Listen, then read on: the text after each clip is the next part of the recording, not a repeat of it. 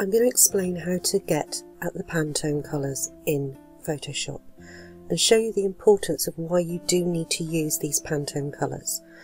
You'll see on the left hand side in the design elements the different colours that are part of this brief.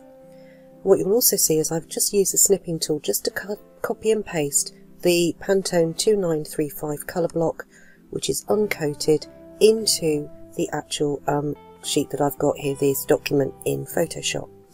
And what we're going to do is just have a little look at colours just for a moment.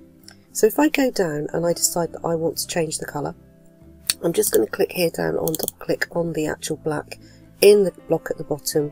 I've shrunk the screens down so that I can get both either side. And you'll see I've got the colour picker tool. Now normally we could go and click on a colour, that would change the colour on the right hand side here, and we would use that colour. If I go and just hover over this screen though, you'll see that it's got a eyedropper.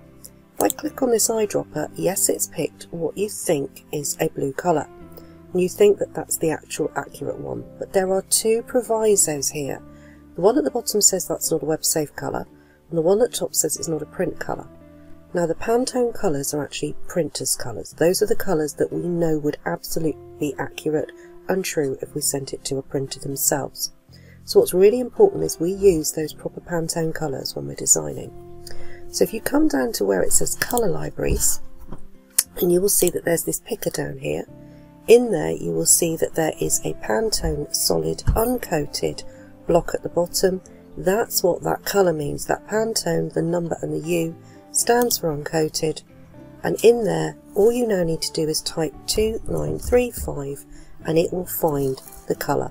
Click on it and click on OK, and now you've actually got that colour block. Come up to the swatches panel at the top and click new swatch, and you can now name this one and call this your Pantone 2935U and click on OK, and that will now add that colour to the bottom of the library. You now need to repeat that with all of the rest of the colours and make sure, obviously you've got your black and your white, that's no issue, that's standard, but what this will now actually do is it will now allow you to pick those different blocks. And before you finish, because you might be moving between machines, you go on the little dots at the top up there and say save those swatches. It will save the standard swatches you've already got with your additional colours attached at the bottom.